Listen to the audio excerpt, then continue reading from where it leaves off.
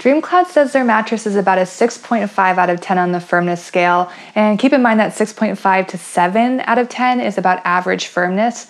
Now, based on my experience, and again, it is subjective because it's my opinion, but I really think that it's probably closer to a 7.5 out of 10. It definitely felt firmer than average to me.